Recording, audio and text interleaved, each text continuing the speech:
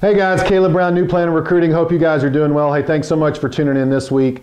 Wanted to follow up last week's licensing and credentialing video with something else because NASA, the National Association of Securities Administrators Association, the people that administer a lot of the exams like the Series 63, the 65, and the 66, they recently came out with updated exam outlines.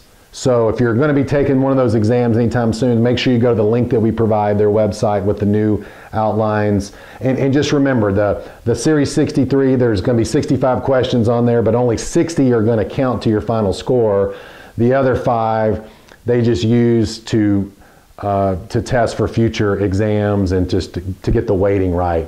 The Series 65, 140 questions, are going to use 130 for your score, and the Series 66, 110 questions, but only 100 going to go to your score. So there hasn't been a lot of changes, but the biggest one is just some new questions, mostly due to the SEC investment advisor marketing rule and how you deal with testimonials and publishing performance, social media, and then also consumer review sites, like how all those are handled in the securities industry. So just make sure if you're going to take these exams, you look at this new outline that was released, and we've got the link below.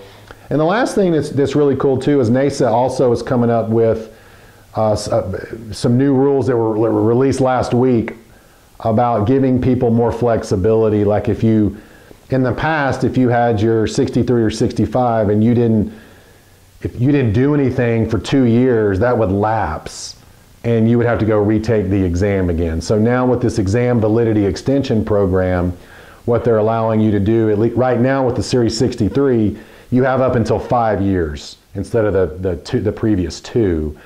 And then the game plan is for them to come up with something very similar, the exact same plan really, for the Series 65 later this year. So that's just going to give people more flexibility. If you pass the exam, then something, life happens and you have to take a step away and you want to come back, the barrier to re-entry is not going to be as high. So I hope that was helpful. Check out the links, study hard, you're going to get it done. Look forward to seeing you succeed in the profession.